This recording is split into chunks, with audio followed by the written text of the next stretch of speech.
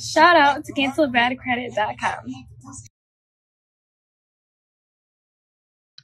I just came from a place where coffee didn't get a razor blade slid across your face. I done seen it all. Gangbanging killers, boys in the stall. Nation of Islam, VBM, 20-man broad, stabbed in his eye and asked what he saw.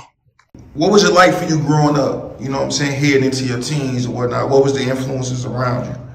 Shit, man. When I was a young nigga, man, shit, I always wanted to be like my pops, man. Cause shit, he was, you know, getting money. Shit, I had a stepdad and I had a real dad. My real dad was a gangster, and my stepdad was a getting money nigga. You know what I'm saying?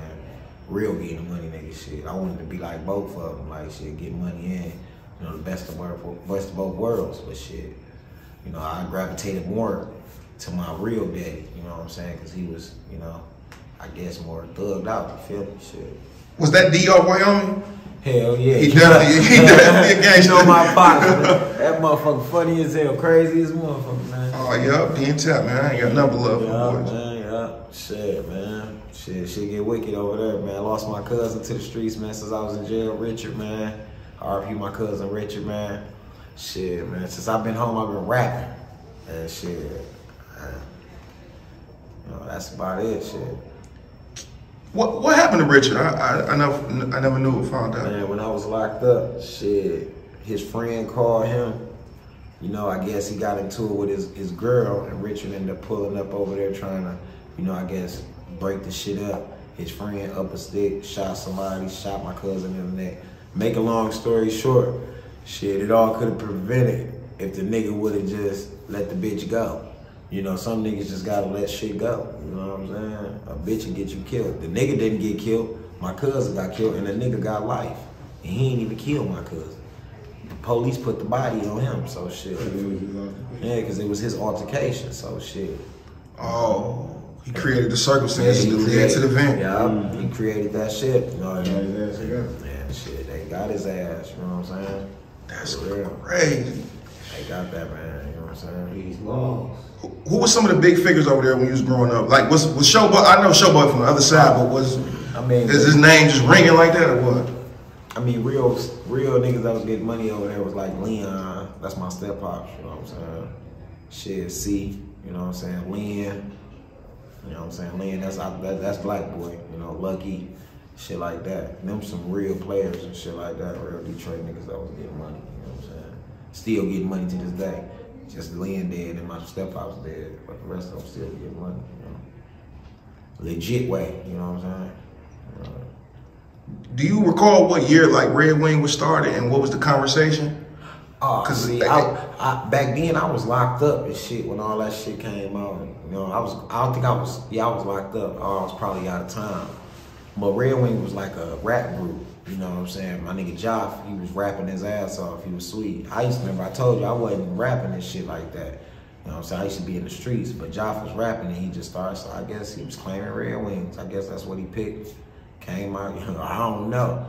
I don't know what made him call himself King Joffy Joe, but when I came back to the city, he was already had a wave with the shit. You know, he was running with P.E.Z. Dame, and he was a young nigga, you know?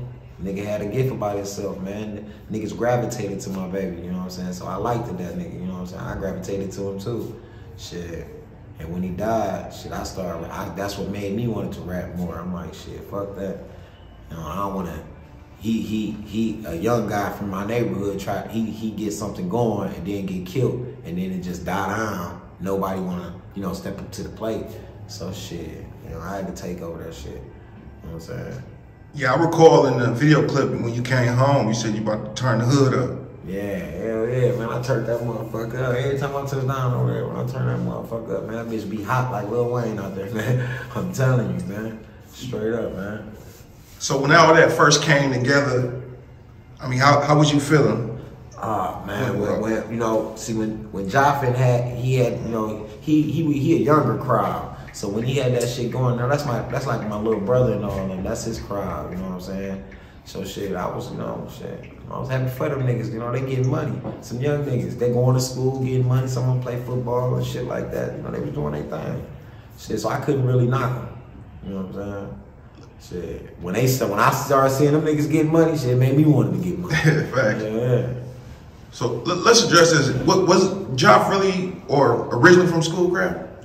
I mean, you know, like I said, that's my little brother friend. So I didn't know him growing up. You know, I ain't know him. I ain't never knew him growing up. You know what I'm saying? I only knew the niggas I was around.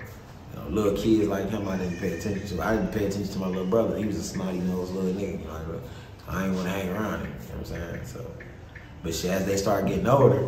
And they start staying out from Schoolcraft. I'm like, damn, where you from? Nigga, like, I live over here, I've been living here. And you see their mama say, yeah, he been over there all. Ever since I knew him, he been over there and shit.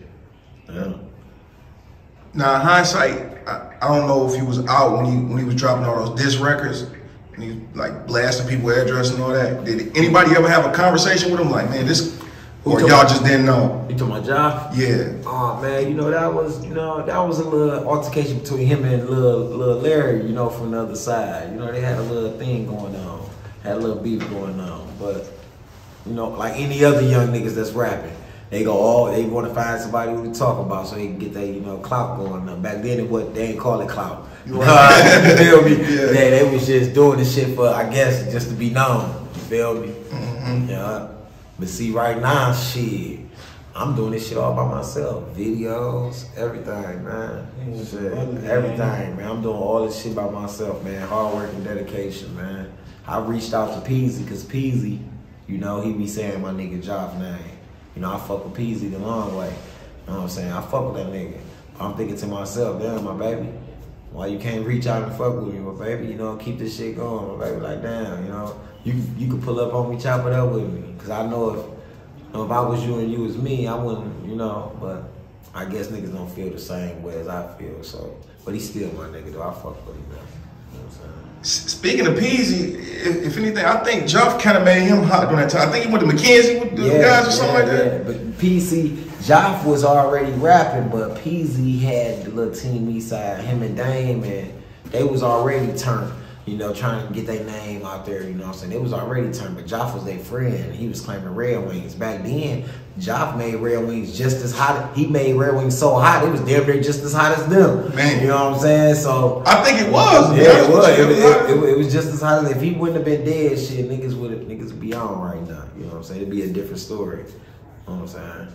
But shit. I guess everything happened in God's plan, you know what I'm saying? Yeah.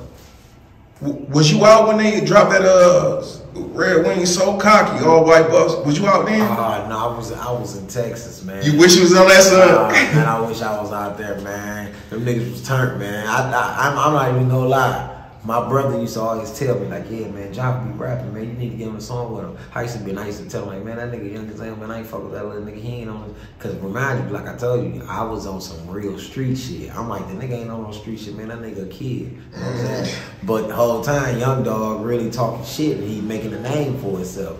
You know what I'm saying? I jumped on some tracks with him too, though, yeah. It's on this mixtape. Whole team icy, whole team skating. It's me, Peasy, Joffy, Binky, yeah, it's a lot of motherfuckers on that bitch.